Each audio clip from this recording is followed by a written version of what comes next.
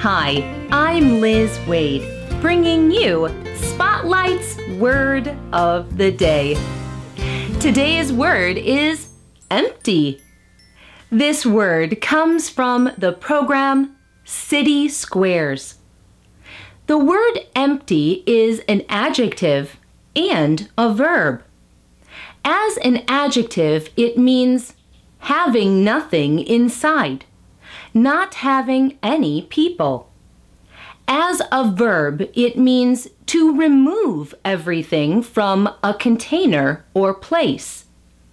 Here's empty in a sentence from this program. City squares are planned empty spaces. In the comments below, try using the word empty in your own sentence. And join us next time for another Spotlight Word of the Day.